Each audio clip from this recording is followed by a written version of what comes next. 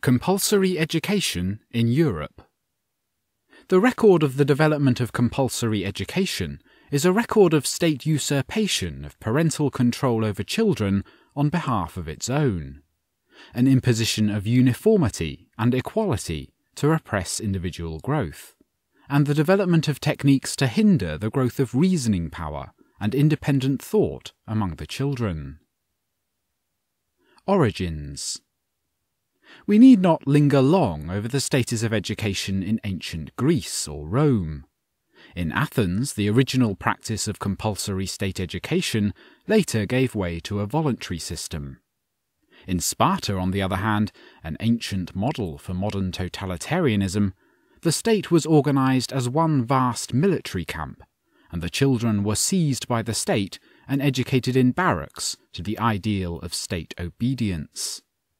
Sparta realized the full logical conclusion of the compulsory system: absolute state control over the whole child, uniformity, and education in passive obedience to state orders. The most important consequence of this system was that it provided the ideal for Plato, who made this educational system the basis of his ideal state, as set forth in the Republic and the Laws. Plato's utopia was the first model for later despotisms. Compulsory education and obedience were stressed. There was communism of children among the elite guardians, who also had no private property. And lying was considered a proper instrument for the state to use in its indoctrination of the people. In the Middle Ages, the problem of compulsory state education did not present itself in Europe. Instruction was carried on in church schools and universities, in private schools, and in private schools for occupational training. The first modern movement for compulsory state education stemmed directly from the Reformation. A prime force was Martin Luther. Luther repeatedly called for communities to establish public schools and to make attendance in them compulsory. In his famous letter to the German rulers in 1524, Luther used statist premises to reach statist conclusions. Quote, "Dear rulers, I maintain that the civil authorities are under obligation to compel the people to send their children to school. If the government can compel such citizens as are fit for military service to bear spear and rifle, to mount ramparts, and perform other martial duties in time of war, how much more has it a right to compel the people to send their children to school? Because in this case we are warring with the devil, whose object it is secretly to exhaust our cities and principalities of their strong men." End quote.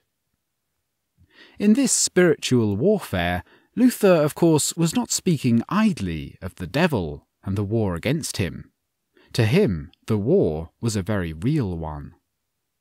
As a result of Luther's urgings, the German state of Gotha founded the first modern public schools in 1524, and Thuringia followed in 1527.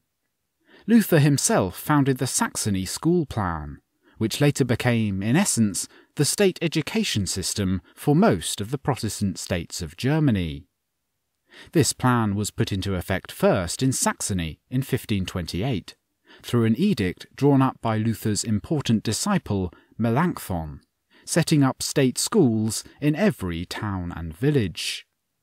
The first compulsory state system in the modern world was established in 1559 by Duke Christopher, Elector of Württemberg.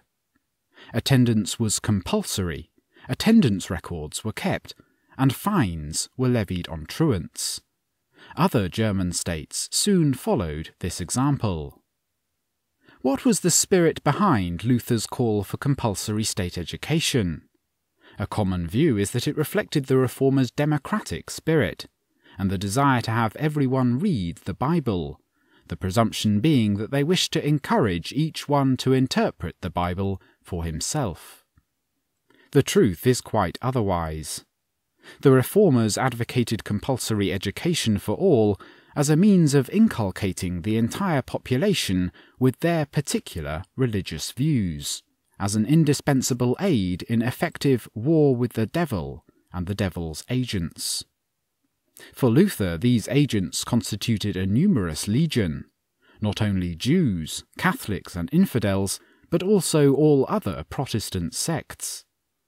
Luther's political ideal was an absolute state, guided by Lutheran principles and ministers.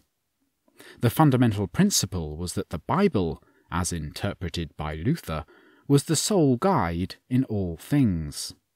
He argued that the Mosaic Code awarded to false prophets the death penalty, and that it is the duty of the state to carry out the will of God.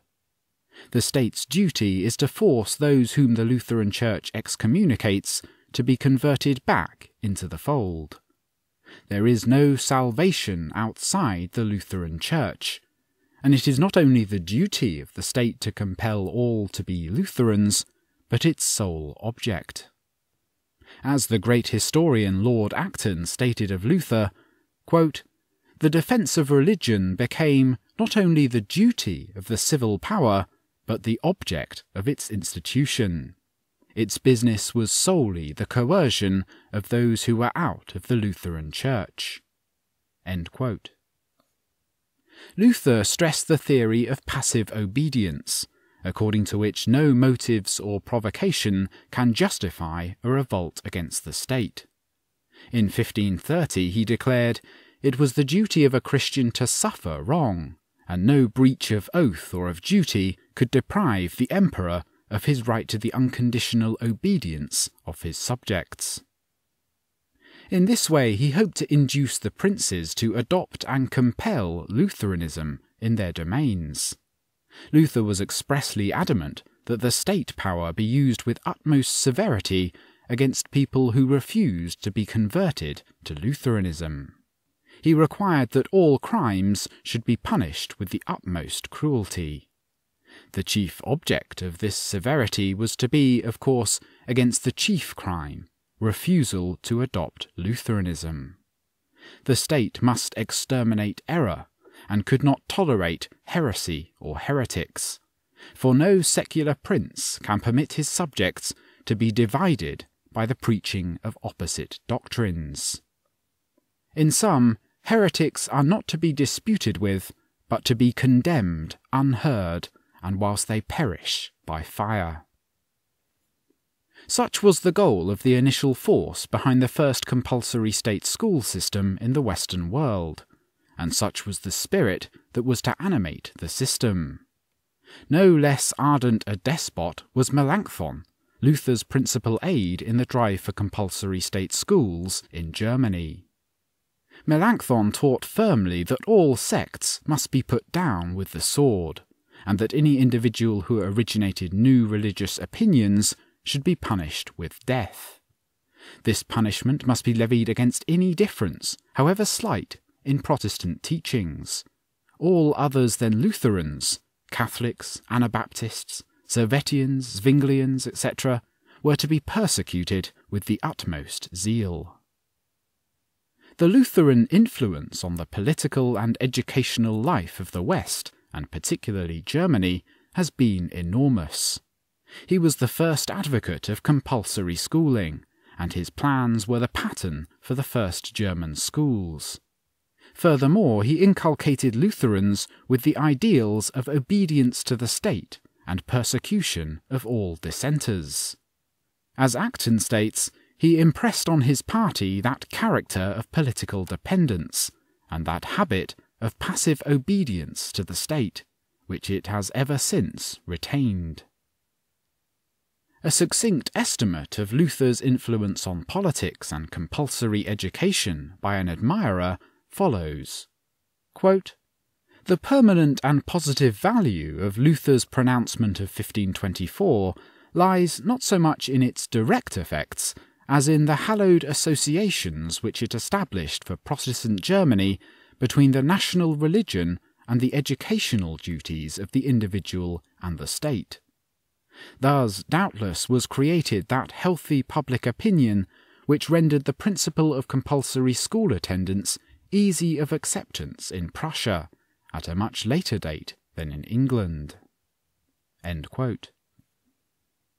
Aside from Luther, the other leading influence toward the establishment of compulsory education in the modern world was the other great reformer, John Calvin. Calvin went to Geneva in 1536, while the town was successfully revolting against the Duke of Savoy and the Catholic Church, and was appointed chief pastor and ruler of the city, which position he held until 1564. In Geneva, Calvin established a number of public schools, at which attendance was compulsory. What was the spirit that animated Calvin's establishment of the state school system? The spirit was the inculcation of the message of Calvinism, and obedience to the theocratic despotism which he had established. Calvin combined within himself political dictator and religious teacher. To Calvin, nothing mattered, no liberty or right was important except his doctrine and its supremacy.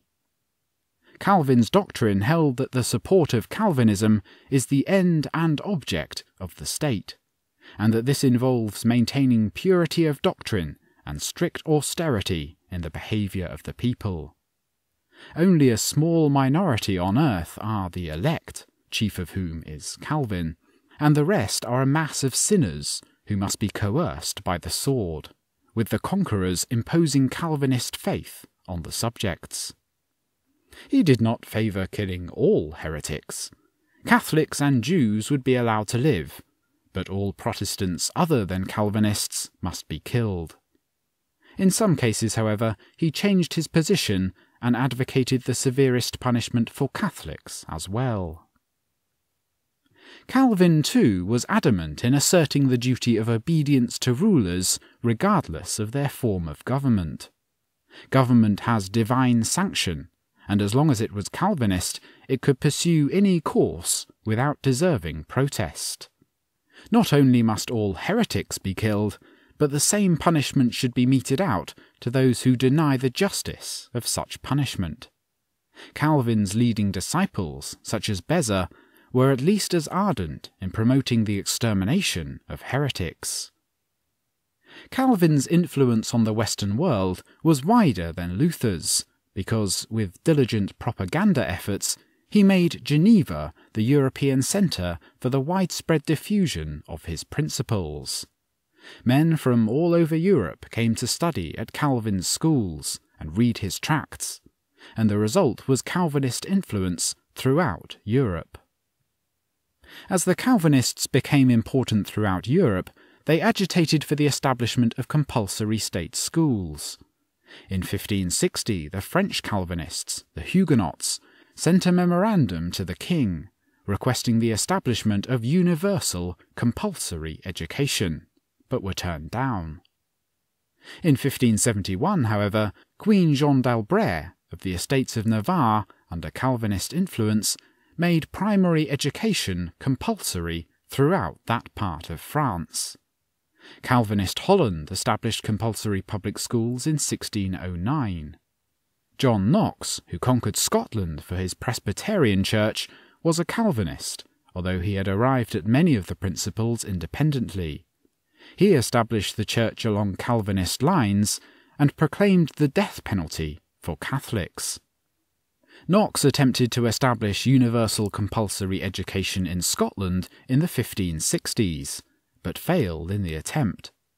He advocated it in his Book of Discipline, which called for public schools in every Scottish town.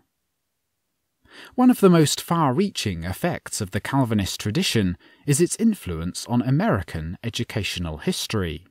Calvinist influence was strong among the English Puritans, and it was the Puritan influence that inaugurated public schools and compulsory education in New England, from whence it finally conquered the whole United States. The history of American compulsory education will be treated in the next section. Prussia.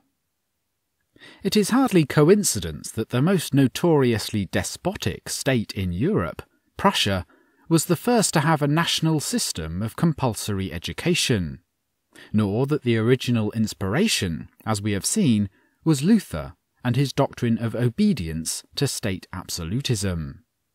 As Mr. Twentyman put it, state interference in education was almost coincident with the rise of the Prussian state. German education, as well as most of its other institutions and civilization, was completely disrupted by the 30 Years' War in the first half of the 17th century. At the close of the conflict, however, the various state governments moved to make attendance of children at school compulsory, upon penalty of fine and imprisonment of the children.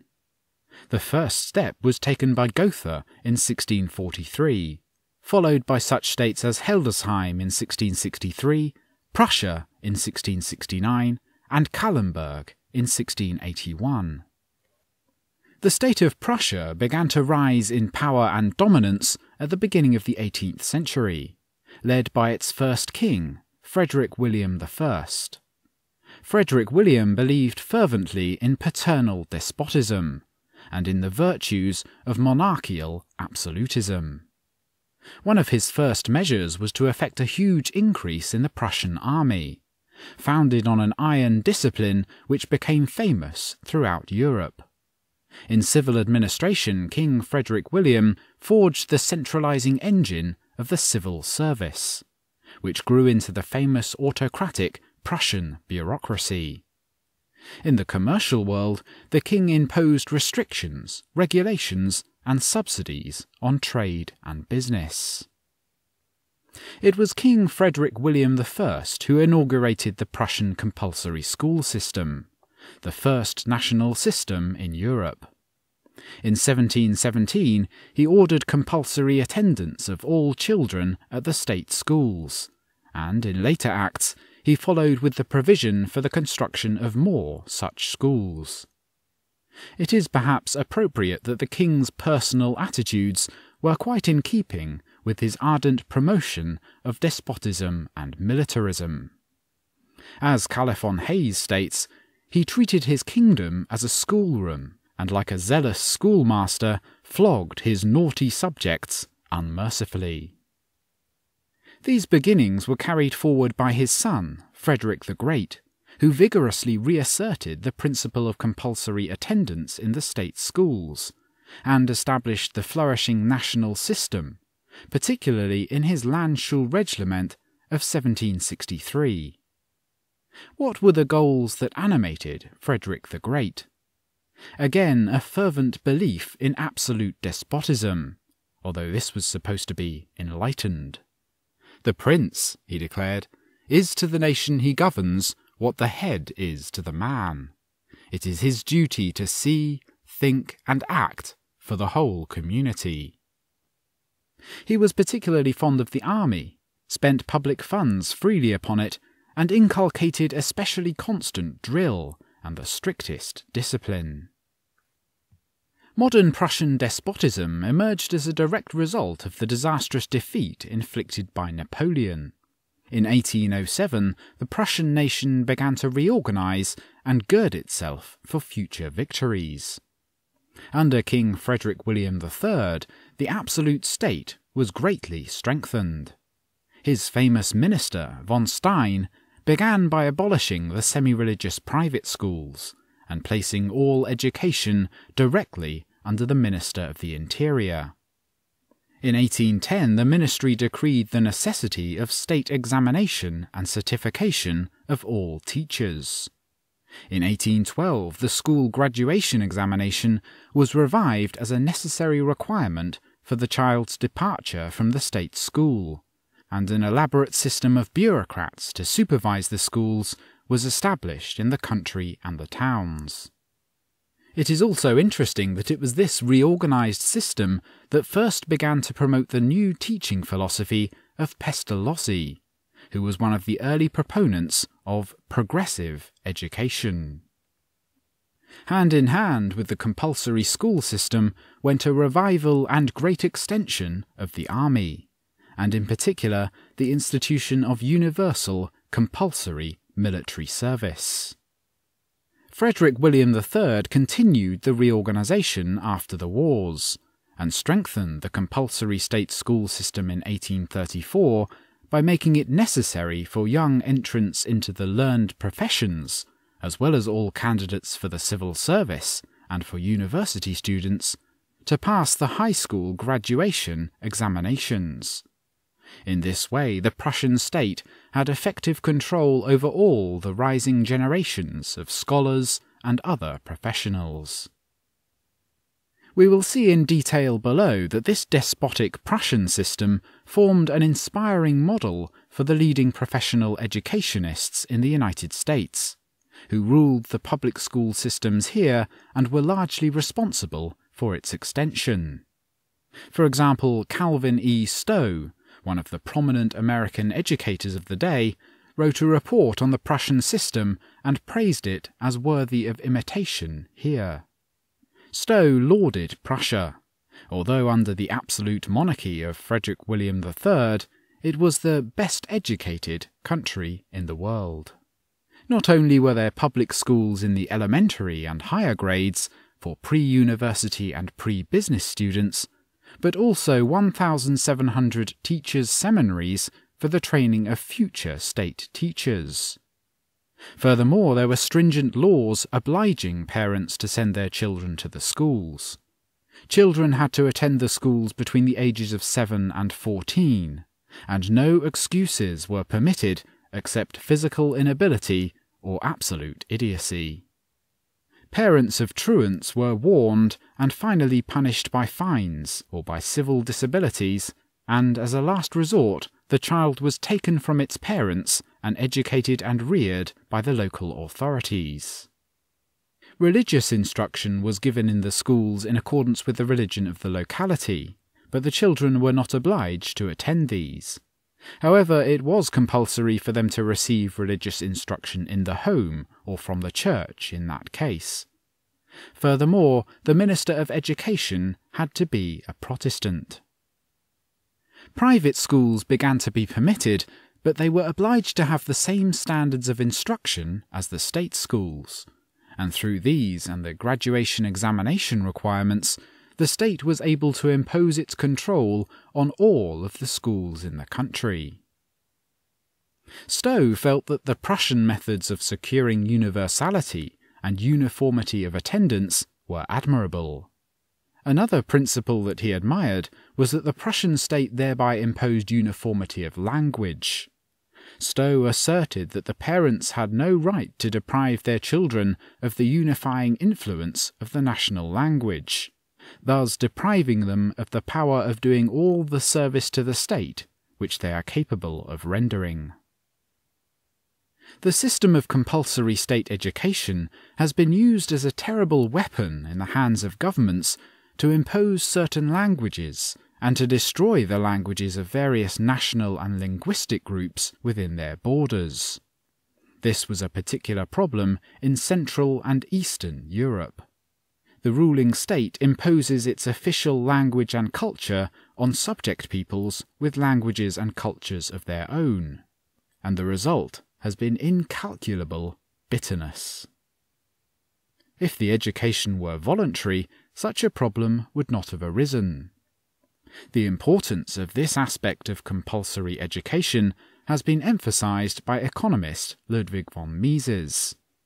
Quote, "The main tool of compulsory denationalization and assimilation is education. In the linguistically mixed territories, it turned into a dreadful weapon in the hands of governments determined to change the linguistic allegiance of their subjects. The philanthropists and pedagogues who advocated public education did not foresee what waves of hatred and resentment would rise out of this institution." End quote. The Prussian educational system was extended to the rest of Germany upon the formation of Germany as a national state. Furthermore, a decree in 1872 strengthened the absolute control of the state over the schools against any possible incursions by the Catholic Church. The spirit that animated the German compulsory state was well expressed in a laudatory work. Quote, The prime fundamental of German education is that it is based on a national principle. Culture is the great capital of the German nation, a fundamental feature of German education. Education to the state, education for the state, education by the state. The Volksschule is a direct result of a national principle aimed at national unity. The state is the supreme end in view." End quote. Another indication of the course that was set in the earliest and most eminent of the compulsory school systems, Prussia and Germany, is revealed in a book of essays by leading German professors, setting forth the official German position in the First World War. In this work, Ernst Troeltsch characterized Germany as being essentially a militaristic nation, greatly devoted to the army and to the monarchy. As for education, quote, "The school organization parallels that of the army. The public school corresponds to the popular army. The latter, as well as the former, was called into being during the first great rise of the coming German state in opposition to Napoleon.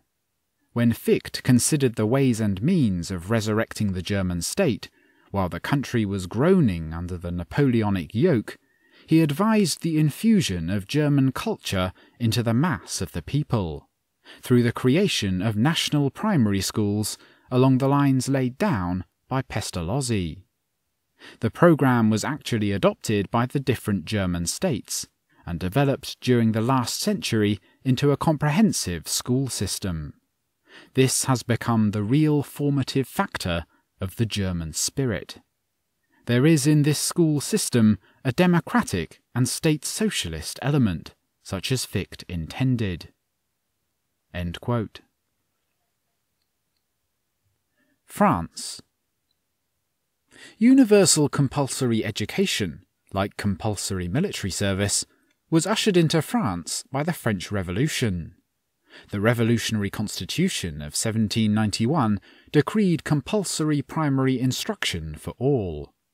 The government could not do much to put these principles into effect at first, but it tried its best.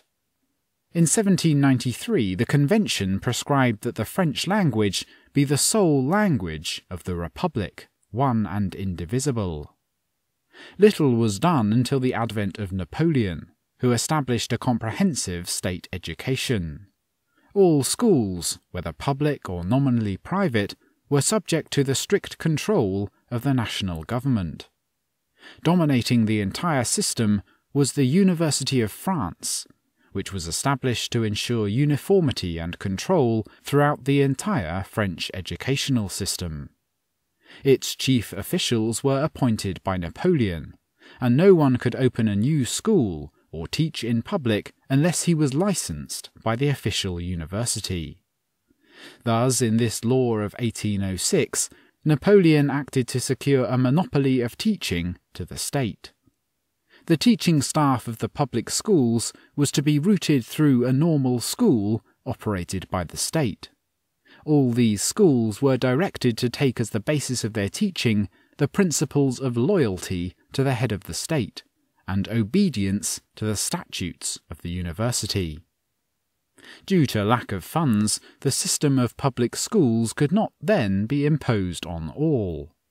By the end of the Napoleonic era, slightly less than half of French children attended public schools, the rest largely in Catholic schools. The private schools, however, were now under the regulation of the state and were obliged to teach patriotism on behalf of the rulers. With the Restoration, the Napoleonic system was largely dismantled, and education in France became predominantly a Catholic Church affair. After the Revolution of 1830, however, Minister Guizot began to renew state power in his Act of 1833. Attendance was not made compulsory, and the private schools were left intact, except for the significant requirement that all educational institutions must teach internal and social peace. Complete liberty for private schools was restored, however, by the Fallow Law, passed in 1850 by Louis Napoleon. With the exception then of the Revolutionary and Napoleonic periods, French education remained free until the latter part of the 19th century. Just as Prussian compulsion and absolutism had received a great impetus from the defeat at the hands of Napoleon, so did French compulsion and dictation receive its inspiration from the victory of Prussia in 1871. The Prussian victories were considered the victories of the Prussian army and the Prussian schoolmaster, and France, driven by the desire for revenge, set about to Prussianize its own institutions. In Acts of 1882 and 1889, it inaugurated universal military conscription on the Prussian model. Leader in the new policy was Minister Jules Ferry. Ferry was the main champion of a new policy of aggressive imperialism and colonial conquest. Aggressions were carried on in North Africa, in Lower Africa, and in Indochina. Demands for compulsory education arose from the goal of military revenge. As a leading politician Gambetta put it, the Prussian schoolmaster had won the last war, and the French schoolmaster must win the next. To this end, a clamour arose for extension of the school system to every French child, for training in citizenship. Also, there were demands for compulsory education so that every French child would be inoculated in republicanism and immune to the lures of monarchical restoration. As a result, Fay, in a series of laws in 1881 and 1882, made French education compulsory. Private schools were nominally left free, but actually were greatly restricted by the compulsory dissolution of the Jesuit order and its expulsion from France. Many of the private schools in France had been run by Jesuits. Moreover, the laws abolished many monastic orders which had not been formally authorized by the state, and forbade their members to conduct schools. Attendance at some school was compulsory for all children between 6 and 13 years of age. The effect of the new regime was to dominate the private schools completely, since those that were not affected by the anti-Catholic laws had to subsist under the decree that private schools cannot be established without a license from the minister, and can be shut up by a simple ministerial order. Private secondary schools were severely crippled by the Wallich-Rousseau and Combes Acts of 1901 and 1904, which suppressed all private religious secondary schools in France. Other countries. The story of compulsory education in the other countries of Europe is quite similar, with the added element of compulsory languages in most of them. The Austro-Hungarian Empire strove for a uniform, centralized, absolute monarchy, with the language to be solely German, while the Hungarian segment of the empire attempted to Magyarize its minority nationalities and abolish all languages except Hungarian within its borders. Spain has used its compulsory school acts to suppress the Catalan language and to impose Castilian. Switzerland has a system of compulsory schooling ingrained into its constitution. In general, every country in Europe had established compulsory education by 1900, with the exception of Belgium, which followed by 1920. To Herbert Spencer, China carried out the idea of compulsory education to its logical conclusion.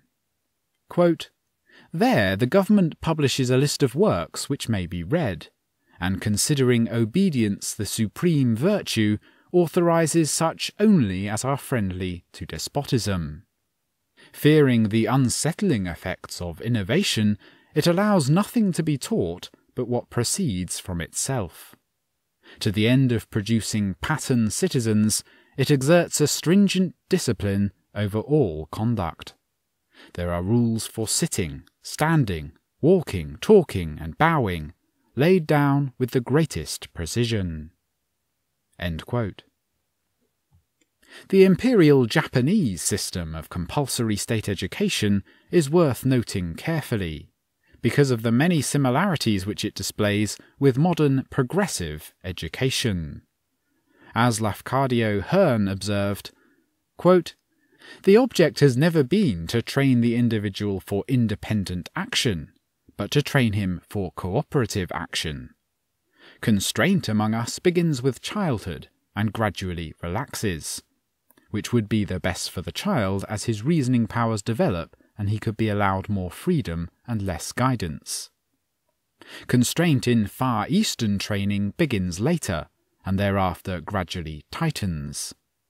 Not merely up to the age of school life, but considerably beyond it, a Japanese child enjoys a degree of liberty far greater than is allowed to Occidental children. The child is permitted to do as he pleases. At school, the discipline begins. But there is no punishment beyond public admonition.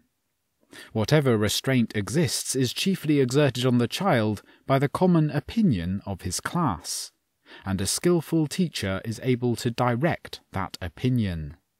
The ruling power is always the class sentiment. It is always the rule of the many over the one, and the power is formidable." End quote. The spirit inculcated is always the sacrifice of the individual to the community, and a crushing of any individual independence.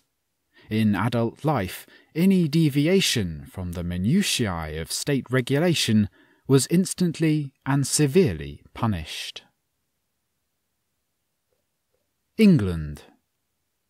The tradition of voluntarism was at its strongest in England. So strong was it that not only was there no compulsory education in England until the late 19th century, but there was not even a public school system. Before the 1830s, the state did not interfere in education at all. After 1833, the state began to make ever-increasing grants to promote indirectly the education of the poor in private schools. This was strictly philanthropic, and there was no trace of compulsion. Finally, compulsion was introduced into English education in the famous Education Act of 1870. This act permitted county boards to make attendance compulsory. London County immediately did so for children between 5 and 13, and other large towns followed suit. The rural counties, however, were reluctant to impose compulsory attendance. By 1876, 50% of the school population was under compulsion in Britain, and 84% of the city children. The Act of 1876 set up school attendance boards in those areas where there were no school boards, and attendance was compulsory in all of those remote areas, except where children lived more than 2 miles from school. Finally, the Act of 1880 compelled all the county school boards to decree and enforce compulsory attendance. Thus, in a decade, compulsory education had conquered England. The great legal historian A.V. Dicey analysed this development in no uncertain terms as part of the movement toward collectivism. Quote, "It means in the first place that A, who educates his children at his own expense or has no children to educate, is compelled to pay for the education of the children of S, who, though maybe having means to pay for it, prefers that the payment should come from the pockets of his neighbours. It tends in the second place, as far as elementary education goes, to place the children of the rich and of the poor, of the provident and the improvident, on something like an equal footing. It aims, in short, at the equalisation of advantage." End quote. The compulsory collectivist principle represented quite a clash with the individualist tradition in England. The notable Newcastle Commission in 1861 rejected the idea of compulsory education on the grounds of individualistic principle. Trenchant criticism of the compulsory state education plan as a capstone of growing state tyranny was levelled by Herbert Spencer and by the eminent historian and jurist Sir Henry Maine. In recent years, Arnold Toynbee has pointed out how compulsory state education stifles independent thought. The movement for compulsory education in England and Europe in the late 19th century was bolstered by trade unionists who wanted more popular education, and upper classes who wished to instruct the masses in the proper exercise of their voting rights. Each group in society characteristically wished to add to state power, with their particular policies hopefully prevailing in the use of that power. The change of opinion in England was particularly swift on this issue. When Dicey wrote in 1905, he declared that scarcely anyone could be found to attack compulsory education. Yet when John Stuart Mill wrote his On Liberty in 1859, he declared that scarcely anyone could be found who would not strenuously oppose compulsory education.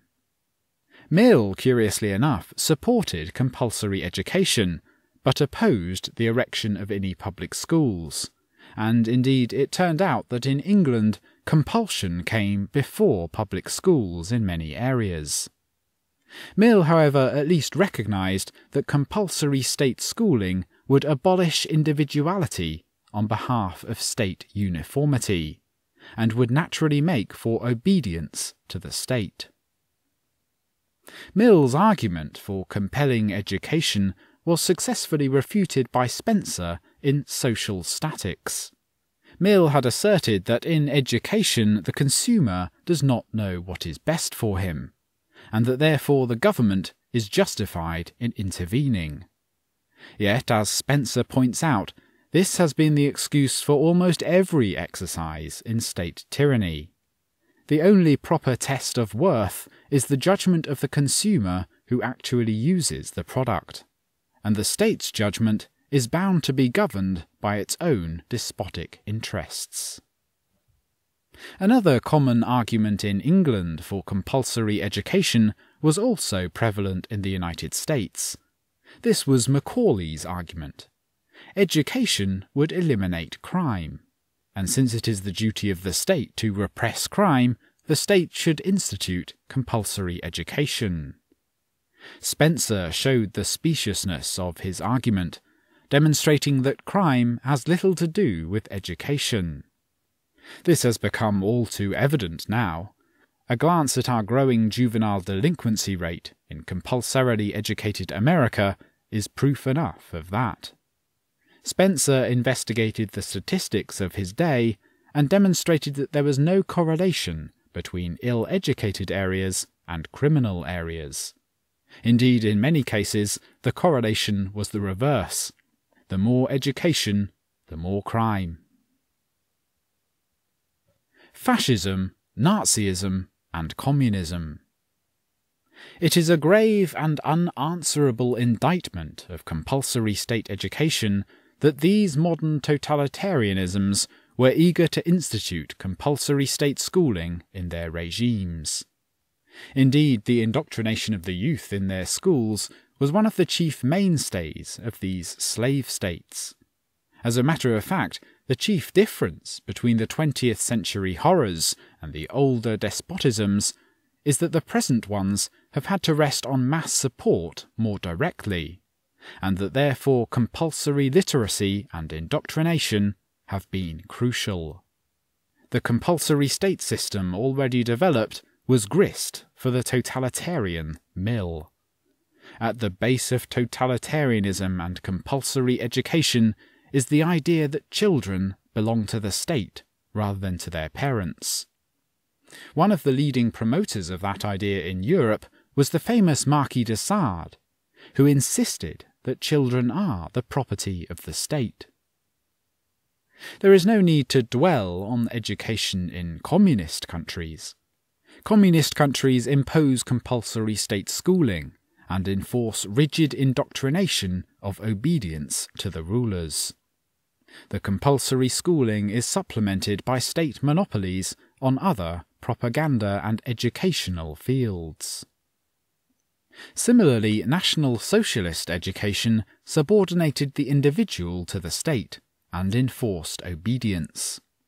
Education belonged exclusively to the National Socialist state for indoctrination in its principles. A similar use of state schools and indoctrination for obedience to the absolute state was employed in fascist Italy. Italy is particularly interesting for the activities of the first fascist Minister of Education, Giovanni Gentile. For in lax old Italy, education had stressed the intellectual development of the individual child and his learning of subjects. Gentile's fascist regime instituted the methods of modern progressive education. He introduced and emphasized manual work, singing, drawing, and games. Attendance was enforced by fines. Significantly, Gentile taught that education must be achieved through experience. It must be achieved through action. The children were free to learn through their own experiences, of course, within the limits necessary for development of culture. Curricula were therefore not prescribed, but children were free to do as they wanted, with the only emphasis of study placed on the study of heroes, such as Mussolini, as symbols of the national spirit.